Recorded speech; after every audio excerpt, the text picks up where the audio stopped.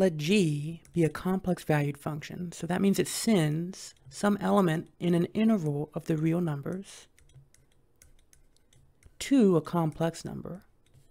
And for simplicity's sake, let's suppose it's real and imaginary parts. Remember, we can write g of t. We can write g of t is equal to u of t plus I v of t.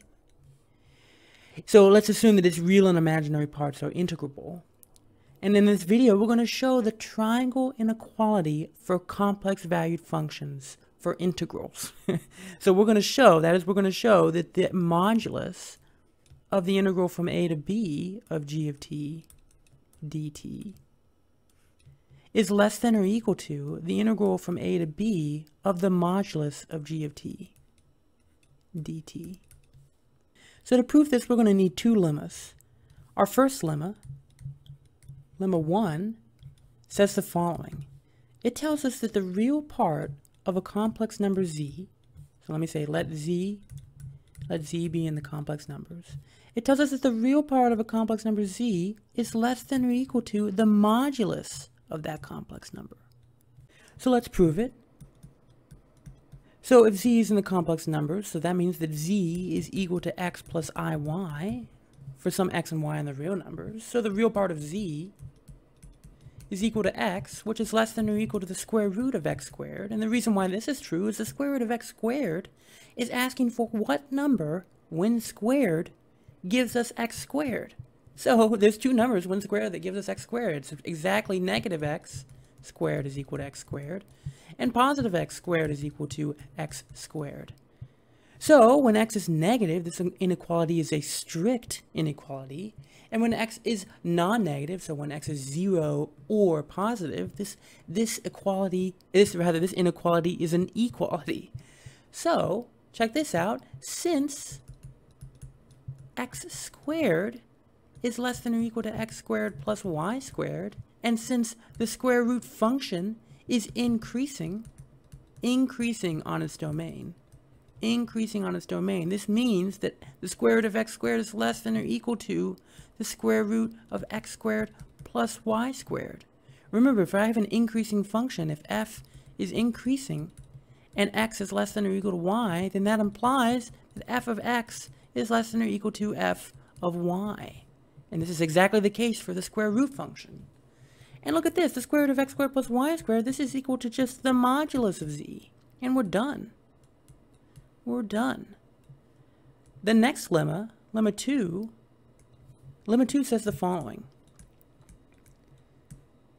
Lemma 2 says that the real part of the integral of from a to b of g of t, of our function g of t that we defined above, dt, is equal to the integral from a to b of the real part of g of t. So let's prove why this is true. So recall that g of t is equal to u of t plus I v of t, since it's a complex valued function. So it sends some numbers on some interval, or sends numbers on some interval of the real numbers to complex numbers. So we define the integral of a complex valued function that sends real numbers on some interval to complex numbers in the following way. So the integral from a to b of g of t dt is defined to be, the integral of the real part with respect to t from a to b plus I times the integral of the imaginary part with respect to t. So it's a very natural definition. So check this out. The real part of this integral, of the integral from a to b of g of t dt is exactly the integral from a to b of u of t. And u of t is the real part of g of t. So this is equal to the integral from a to b of the real part of g of t. So we're done, dt rather. So now we're finally ready to prove our main result. So let's do it. So to prove this, we're just going to start bounding this guy above. And I encourage you to try it out on your own and try seeing what happens when we try to bound this guy above and sort of what comes out of it. Before we start bounding this value from above, let's notice the following fact. The integral from a to b of g of t dt is just a complex number. And to see why this is true, notice that these two guys, the real part and the imaginary part of g of t, are just real valued functions. That is, u of t and v of t are real numbers for any t. So this means, based off of how this integral is defined, remember that this integral is defined to be the integral from a to b of v of t dt, which is going to be a real number, plus I times the integral from a to b of v of t dt, which is also another real number, times I. And this, of course, is just a complex number. And let's write this complex number in its polar form. R, the modulus of that complex number, times e to the I theta, where theta is the argument of that complex number. So this is going to be helpful to recognize these facts here.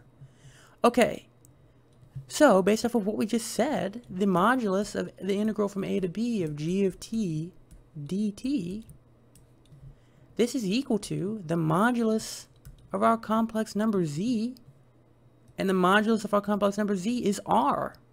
This is just equal to r. Well, what is r? Well, if you were to solve for r in this equation, notice that if we were to solve for r, remember r e to the I theta, we're saying that this is equal to the integral from a to b of g of t dt.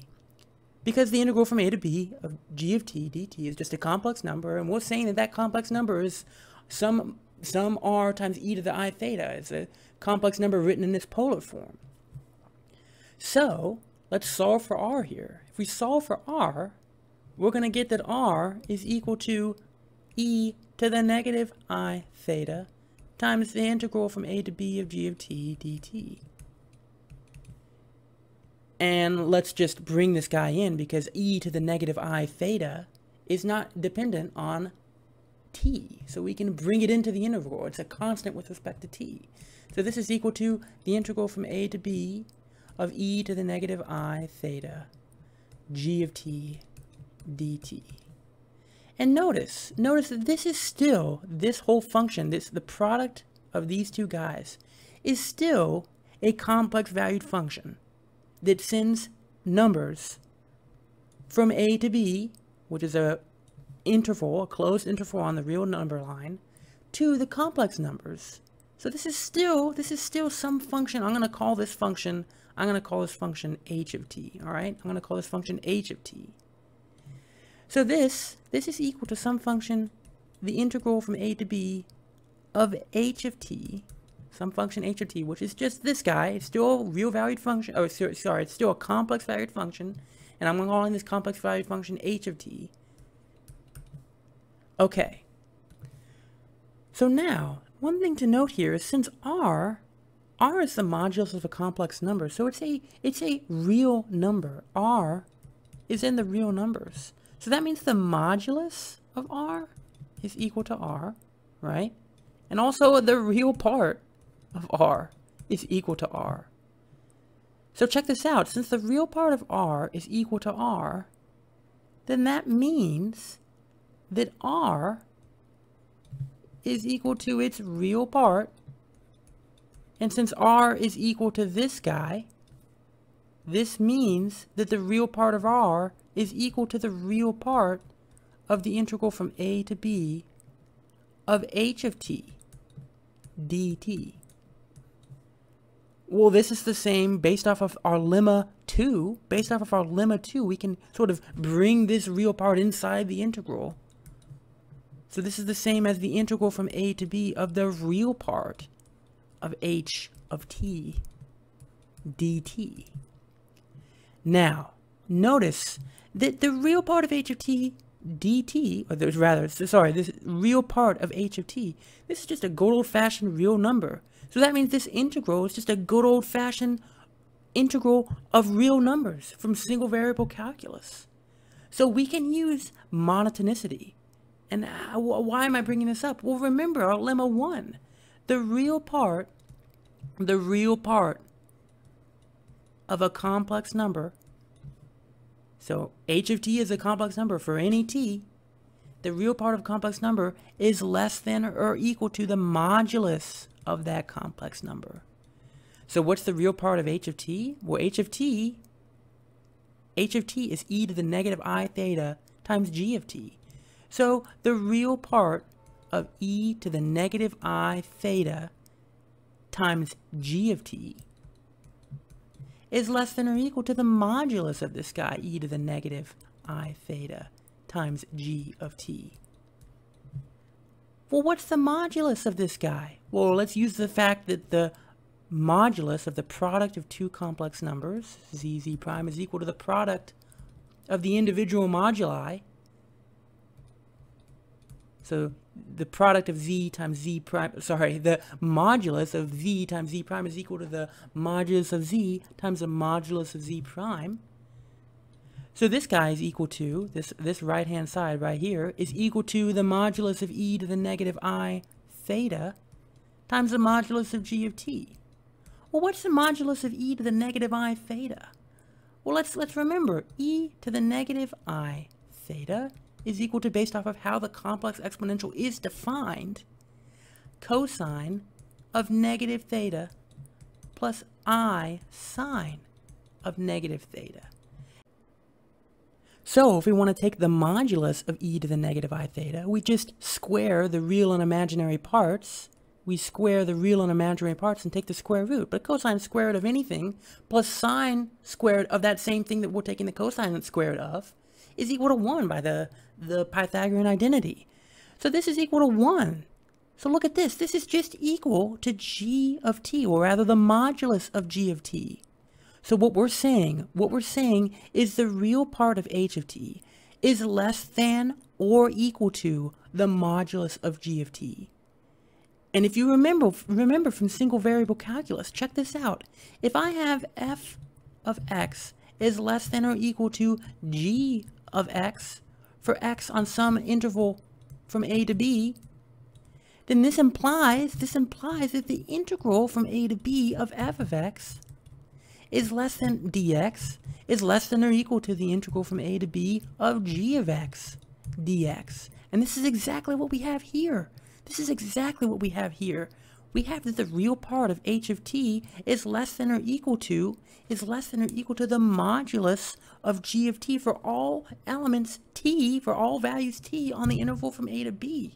So this means that this guy is less than or equal to, look at this, the integral from a to b of the modulus of g of t dt. And we're done. By the monotonicity, right? By the way, this, just to emphasize, this inequality follows from the monotonicity of integration that you learn about in single variable calculus. This fact right here.